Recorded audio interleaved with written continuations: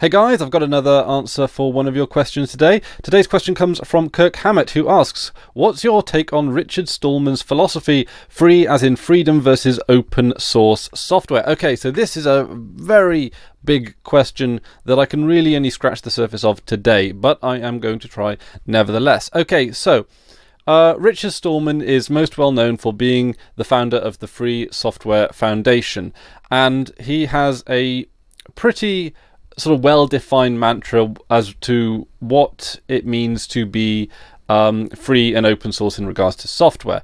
And I'm going to put a link to a video of his down in the description below where he talks about basically the tenets of what it means to be what free and open source software is all about.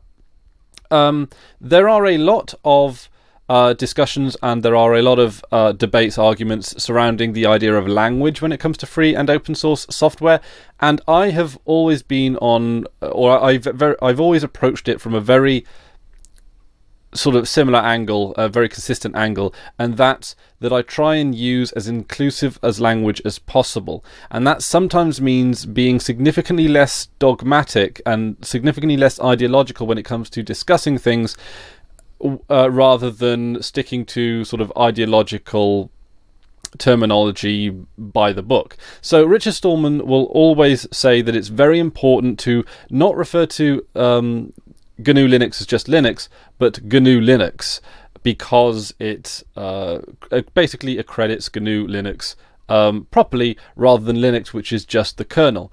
That being said, though, and whereas he is not wrong, Linux is what people know as the GNU Linux user space as. When people say Android, they don't necessarily think of Linux, and I know that there is a little bit of sometimes ambiguity or maybe even a little bit of confusion when I use the term Linux, and sometimes I'm referring to Android and sometimes I'm not, and sometimes I'm referring to Chromebooks and sometimes I'm not, and also Chromebooks kind of really are GNU Linux as well because it's based on Gentoo. So there is a lot of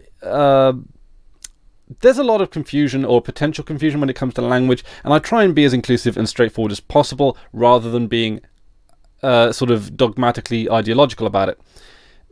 The sort of the epitome of this is the term Libra, in terms of Libra software. I very rarely ever use the term Libra because it's not something that you can just say to someone on the street and they'll immediately understand the ramifications of it and the consequences of it and the benefits of it.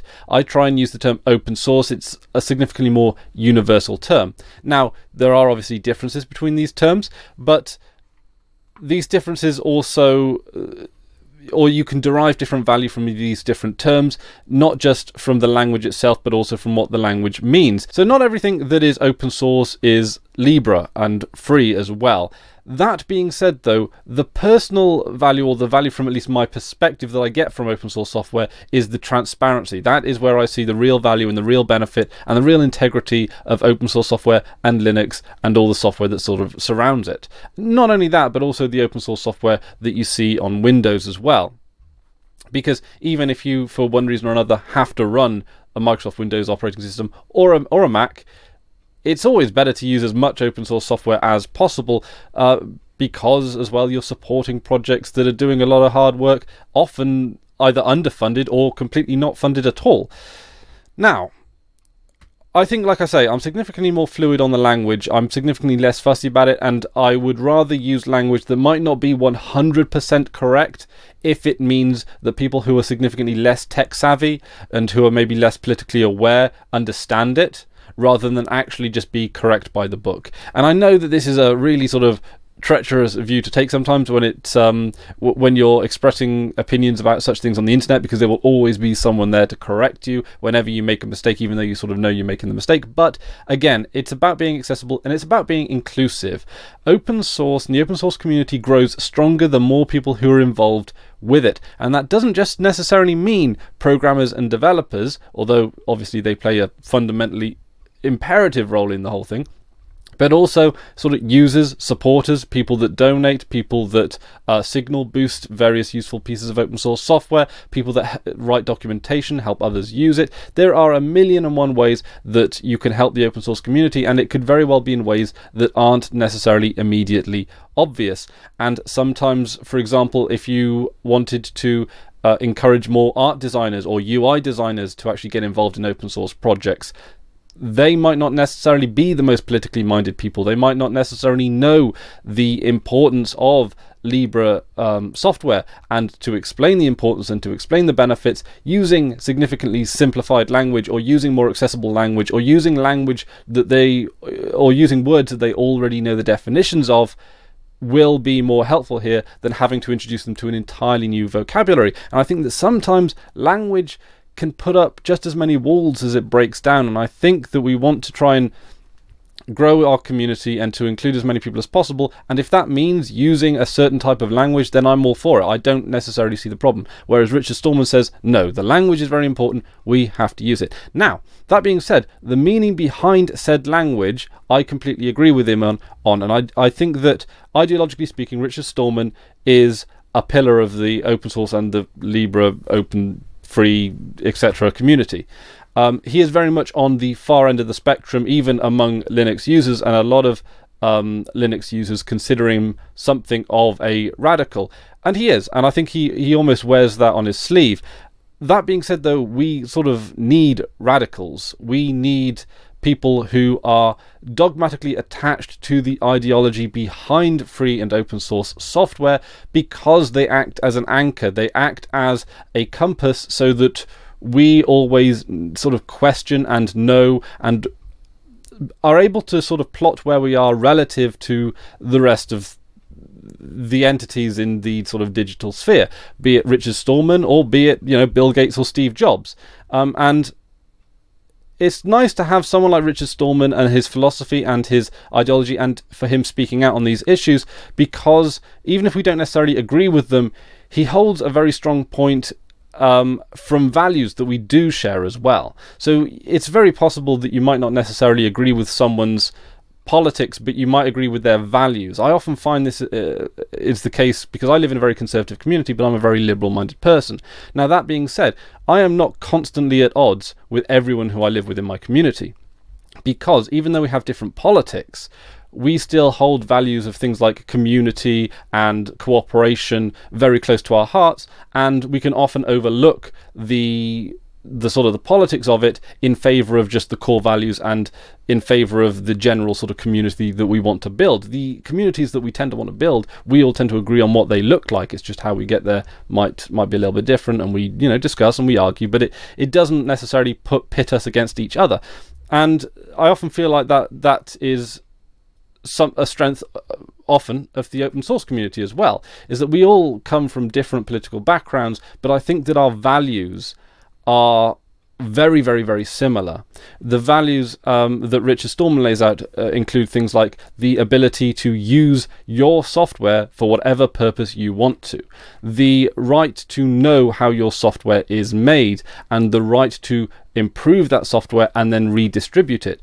And these rights come from values of libertarianism and personal autonomy and just generally freedom and liberty. And I don't mean freedom and liberty in the sort of the jingoistic American kind of way, but I mean it in the very sort of the very literal our right to do to run our lives and to run our software the way that we want to, obviously providing that it doesn't infringe on the rights of other people.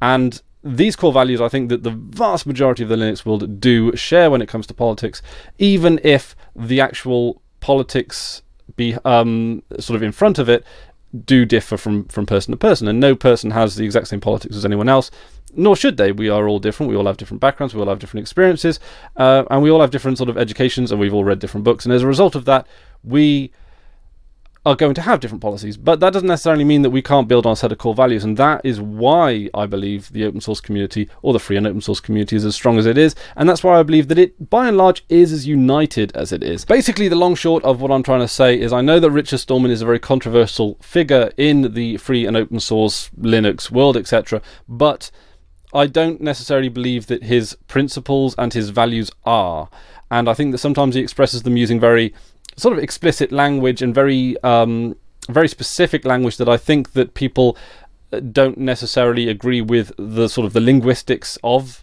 how he expresses his politics and his values. But I think that his values are actually pretty widely accepted in the Linux community and even outside the Linux community as well. And it's nice to have someone like him speaking out on a lot of the issues surrounding privacy and surrounding free software. And I think that he is an absolute credit to the community.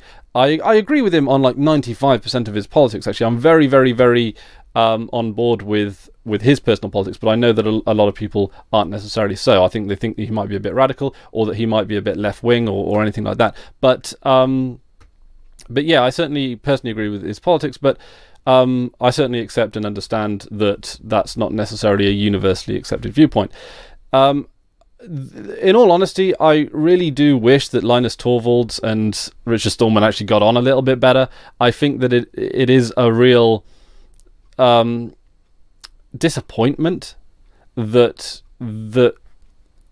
like the big division in the Linux world, is Linus Torvalds and the Free Software Foundation just constantly being at odds with each other, even though that, 9 times out of 10 they're effectively singing from the same hymn sheets. But there we go. The world is not perfect, and we must persevere.